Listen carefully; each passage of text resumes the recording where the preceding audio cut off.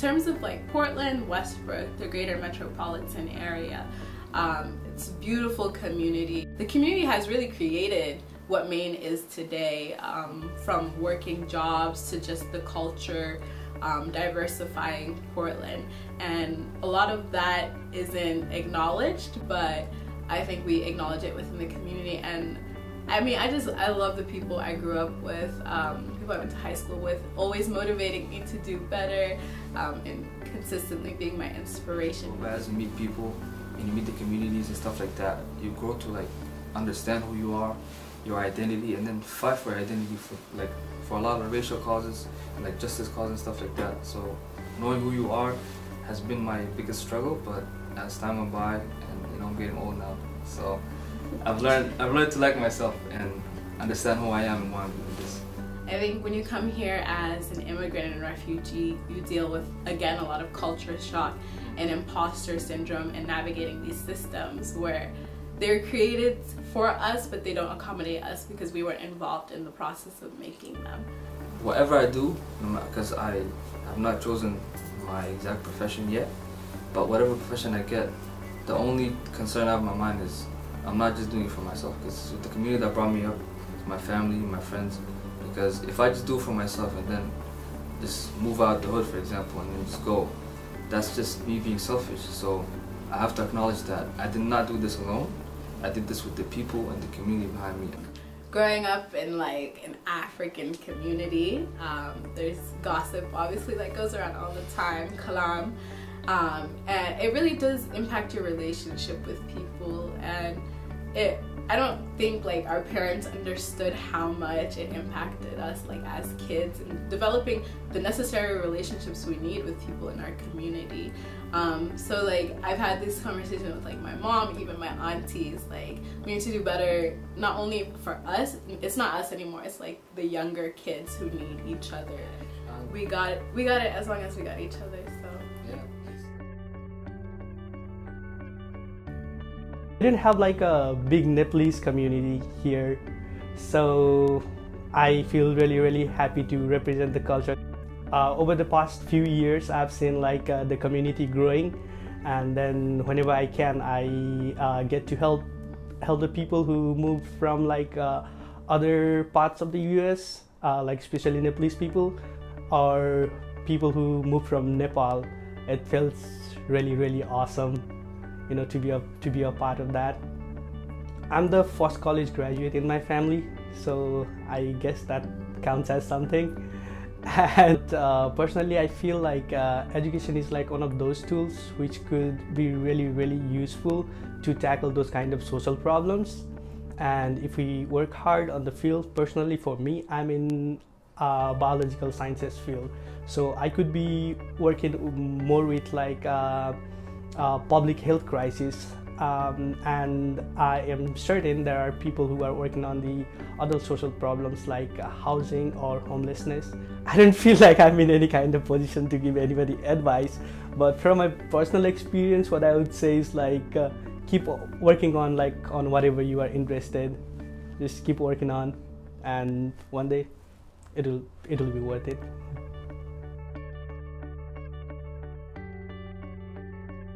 My religion is my community, and it felt like I'd never left Iran because I have my community here. Me and my friends, I always reach out to them to go for a nature walk, which leads to deeper and meaningful conversation, and we build stronger relationship together. So then nature definitely helps to build a stronger community. I like technology and data, so it helps. I can find a way to help my community by data, and I work at Office of Maine Refugee Services, and I'm a database engineer there, and in a way, pulling the data and reporting it to the government helps our helps our population to grow in Maine. We all have a sense of understanding that we are all humans, that we all came from the same dust, and we all living on this earth together. So we should take care of each other and the planet, that we can have a better future for our children and humanity.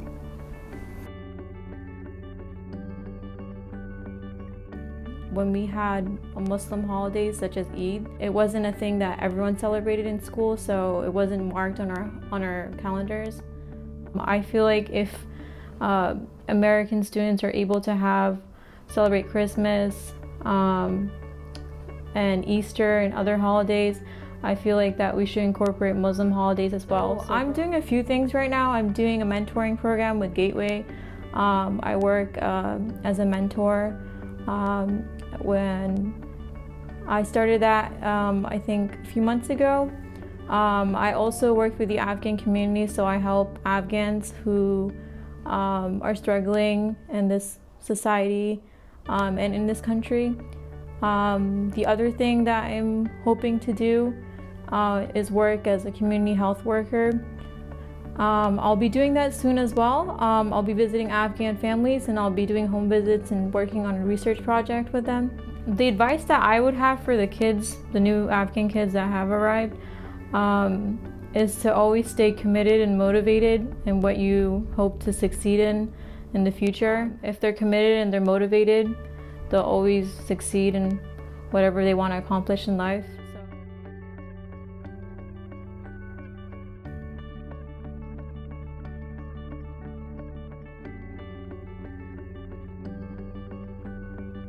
I was kind of shy, I kind of like reserved. I didn't do too much stuff until my junior year of high school, when I had a conversation with my guidance counselor, and she kind of encouraged me to like join a club, a sport, which I did join cross country, and that kind of helped me kind of integrate myself to like something to do outside of school, and running was that thing. And I kind of started loving it. Then I went to college and also ran in college.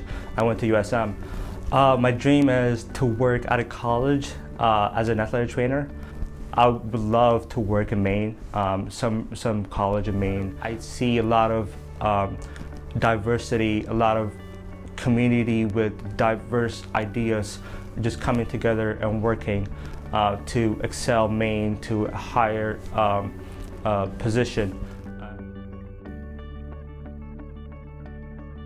For a long time, especially when I was like in high school and middle school, finding anybody that could like help me with like college or just getting where I wanted to be. For the longest time, I didn't know what I wanted to do because I didn't see a lot of people of color or people who look like me in different places of power or different places that I found like interesting. So gradually I had to kind of put myself at those tables and find resources for myself.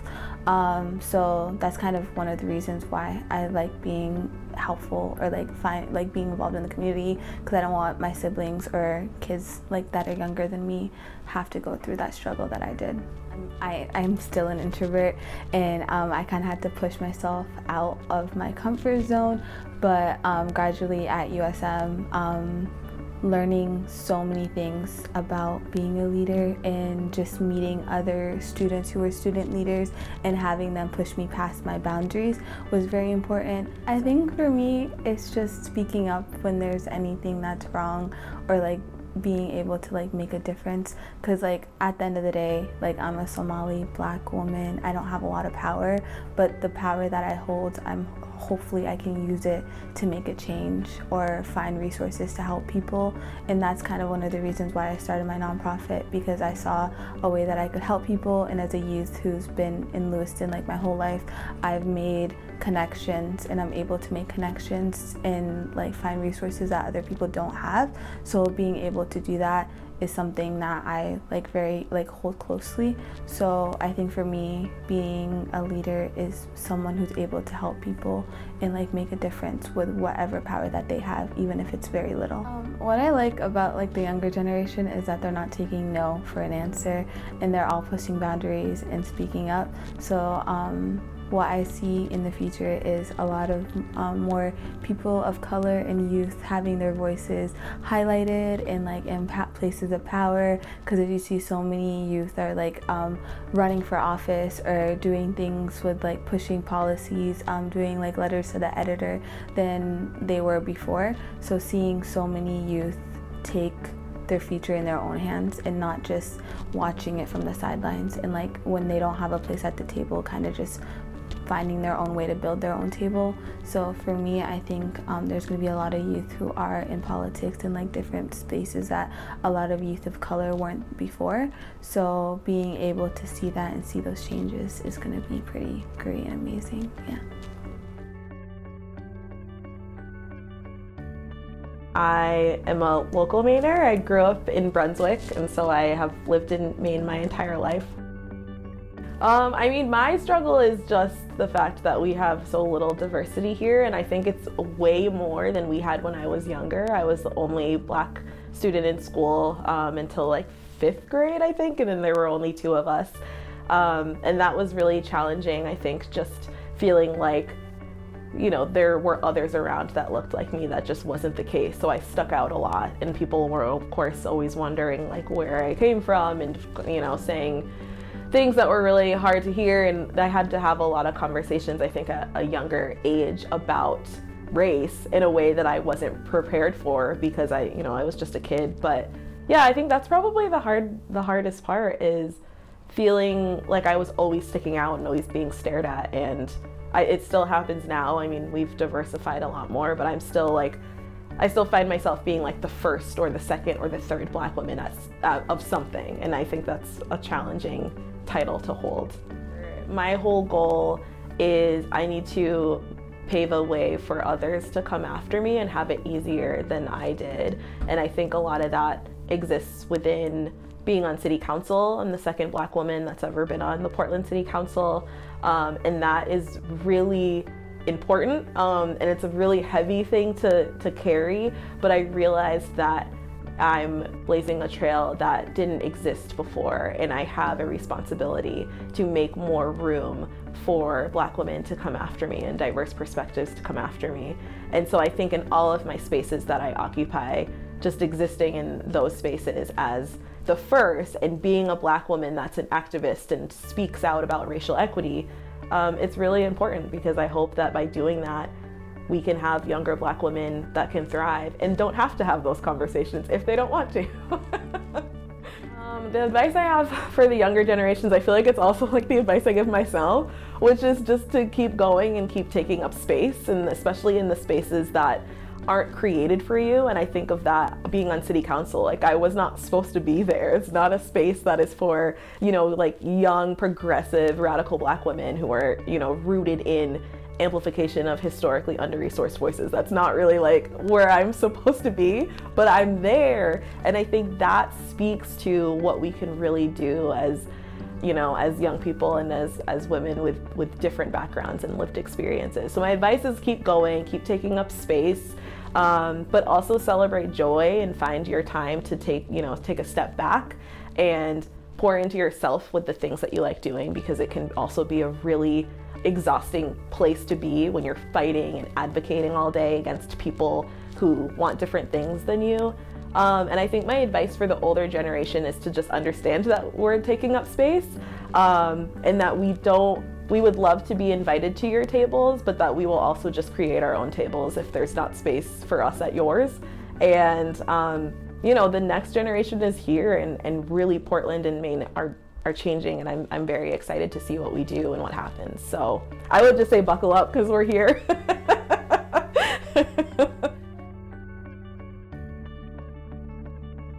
I'm Ukrainian, so born and raised. My first time coming to the US was when I was 15. I won a like foreign exchange student leadership exchange program scholarships. So that was my first kind of introduction to the US, and I went to Michigan for a year, and then I went back, finished university there in Ukraine, and then I got back here, this time to Maine because of the job opportunity I had here. Well, I'm very hopeful that Maine is going to continue growing, continue diversifying. I remember when I first got here in 2007, in February 2007, it was a big winter snowstorm, and everything was closed. Like every single place was closed, and I was stuck in the hotel for a week, and there was nobody on the streets or anything. So that was kind of like my first welcome to Maine, and I was a little bit nervous. But then, you know, as I was going to work, making new friends, learning, like seeing actually the nature too. Like I realized how beautiful a place it is. And so now, 15 years later, it's a completely different environment. Obviously, a lot of people have come here and have seen what I have seen, and they love it as well. And, you know, moving here, and I'm very excited about it. So if you ask me 15 years ago what I would envision Maine to be like, it would definitely be a different answer than today. I see it as a potentially maybe some sort of a tech or educational hub in the future. I have a kid that's growing up here. I'm very excited for his future here. If I had him 15 years ago, I would probably envision him going to college elsewhere, but now I would be excited for him to be here. Ukrainians specifically, I would say, is relatively small as a community here compared to other states, such as like Florida or even Massachusetts. You go there and there's there's a bigger community of Ukrainians, but the ones that are here, we all pretty much know each other and we all support each other as much as we can. Support each other not only here, but also our families outside of the country. I'm so thankful, like even just driving with my mom, you know, when I was picking her up, it was I think 7 days into the war, and it was the first time after it started that I actually slept, is when she was here. I couldn't sleep for days. It was very, very difficult. And so when she got here, it was kind of like a breath of you know, relief a little bit, but she was still stressed, and I just took her like for a ride, you know, around. I live in Cape Elizabeth, so around there, and practically every second house had a Ukrainian flag on it, and it's still every time I drive it, like it just warms my heart, because to know that you're not alone. I'm big on the geography of Maine. I love the Four Seasons, and unpopular opinion is that I don't mind the winters. Driving in it can be a little tough, but the winters are okay. But I also just love the community of Portland. I love how, like, for example, this charity, but also so many different programs and stuff have a highly focused, like, community-based work and community-based building. And I just love that about Maine, and I feel like, you know, we can only grow from here and expand to other communities in Maine, as we are doing in Portland. But yeah, I just love that factor, and I can't wait to see what the future of Maine holds. I really like that, you know, there is great public schools open for anyone, for any child to have an opportunity to a great education, because I believe that, you know, education has impacted me in such a positive way. It kept me open to learning and growing, but also understanding the importance of helping one another, because, you know, there are so many people on this earth, and there are so many people in this community alone that, you know, have different stories and perspectives, and education has taught me the value of that, and how extraordinary these perspectives can be for your own learning, but, you know, growing as a community, because we're all human at the end of the day, and it's best that we help our community and we help one another grow, not just ourselves. Why I am optimistic about my generation, especially the start of the social media generation, that we spread information, we talk about perspectives, we talk about issues, and we don't just shove that under the rug, and we, you know, it might be uncomfortable, but a lot of learning comes from being outside of the comfort zone, and I think that my generation is understanding that, and we're gonna be the future and hopefully make it a more positive future.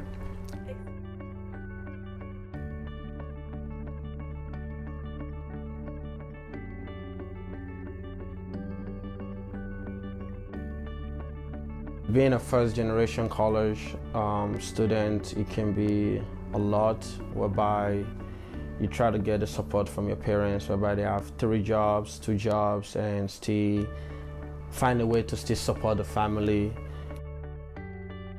I was able to, you know, get a master's degree, a bachelor degree, because that was the dream and prayers from, you know, my parents to, you know, if they can't accomplish this, they want their children to be able to accomplish what they were unable to accomplish. And my career goal was to be an academic advisor. Right now, I'm an academic advisor at USM. I went to North Shore Community College, and my guidance counselor was white. And then coming to Maine, my guidance counselor was also white. where there's a problem, they want to run to somebody to talk to. They might not have the connection on how to communicate with, another race, but I see myself as a point of contact whereby, oh, Shadi's there. I can go talk to Shadi about, this problem, because I've been there and I understand the struggle. I'm one of many that have accomplished something great in America. I'm one of many that have benefited from the American dream. There are still more that are going to accomplish this. I believe the government, the local councilor, the Senate, or whoever is in position, I believe, and I strongly believe, you guys have the power to do what's right for the community. It would be awesome to please let's support and help out your fellow human being, please.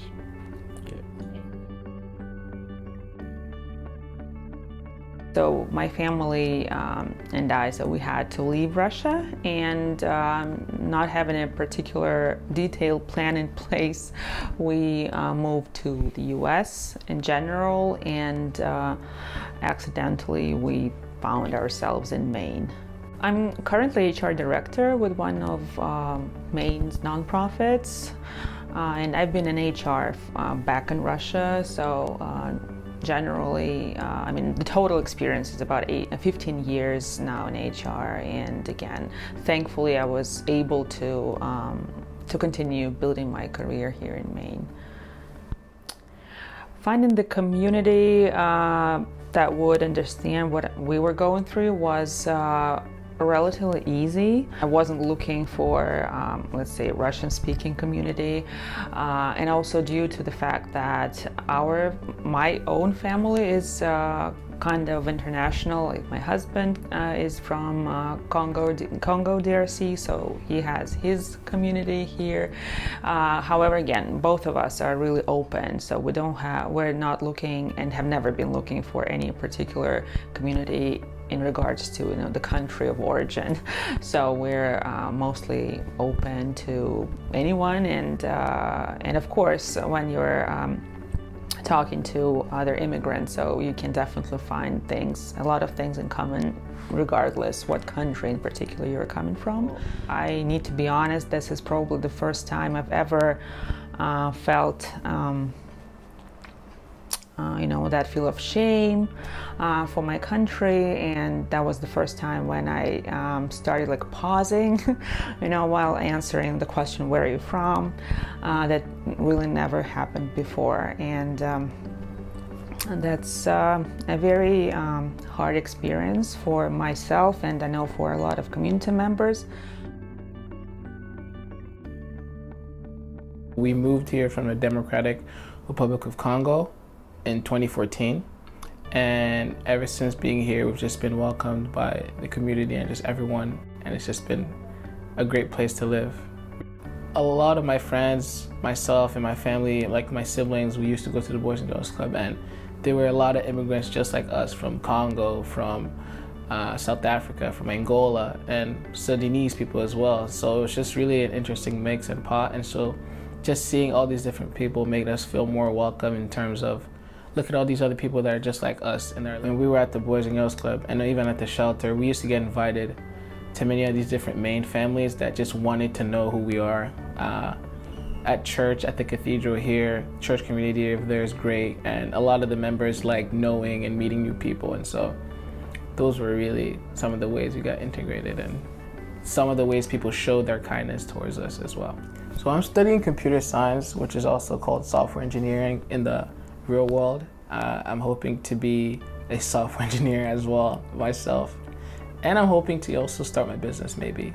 I know opportunities are rising and will come. I want to stay close to my family and the people that I know and the community of Portland, Maine, because it's so diverse, and it's also a great place to just live overall. And my advice would definitely be open to meeting new people, and especially Mainers. I know a lot of us in our own communities, even when we get here, we like to stay closed off. A lot of times we only hang out with our people, or you Congolese, or you Rwandese, or you from Angola and whatnot, our people. But I think it's definitely a beautiful thing when you start to experience the different groups of culture and learn the way that they do life and how they're traversing this earth. And my mom say this a lot, so I have to say this. Don't lose your language at all. Everyone has been saying me this. Like literally everyone, my mom says, you shouldn't lose your language. And everyone is like, yeah, you should listen to your mom. But yes, not losing your language is very important. It's really gonna help you a lot. Just knowing 2 languages is really awesome. And it really puts you a step ahead of most people. So, yeah. I am a sophomore at USM and I'm a political science and international relations major. My parents are both from El Salvador, but I was born here in Portland, Maine, and I've lived here all my life. I think one of the biggest struggles I've faced in Maine is probably just having to assimilate. Growing up in mostly white classrooms and white neighborhoods, I think it was very hard to find people who were similar to me, but once I started growing up and finding people who had a very similar experience here in Portland as me, it was very easy to pursue the activities and things I really cared about. I think education is probably one of the biggest influencers in my life. I think I had the opportunity to go to very open-minded schools that had a very progressive curriculum, and I know not everyone in the state and the country has that opportunity, and I think my education here in Portland really gave me the opportunity to explore my leadership capabilities. And then I think as far as it impacts my family, I know both of my parents only had the chance to graduate from the equivalent of high school in their countries. So I'm really grateful for the opportunity I have here in Portland to build my education and build my future family's possibilities just through my education. I think one thing that gives me hope in Portland is just how many movements and opportunities that are being created to help with the housing crisis and ensuring that people aren't being evicted from their homes as we have all these new apartments and complexes and just properties being pushed into Portland. So I think I'm optimistic in the fact that we're not just a community that's going to let people slip through the cracks and that we're not going to push them out of Portland. And I think groups like Catholic Charities, but also other smaller organizations in Portland do give me that optimism. I think my biggest advice is to just be able to take a step back even when things are heated, even when things seem impossible, even when differences just seem too big to overcome. I think just being able to take a step back and recognize the fact that we're all humans and that we're all coexisting in the same space is probably my biggest advice. And then from there is just recognizing and honoring your values as a human. I think my biggest struggle was just being able to come to terms with the things that I care about and the things that are important to me. But once you take that step and accept that there are issues in this world that you really deeply and truly care about, it becomes way easier to work with other people from there.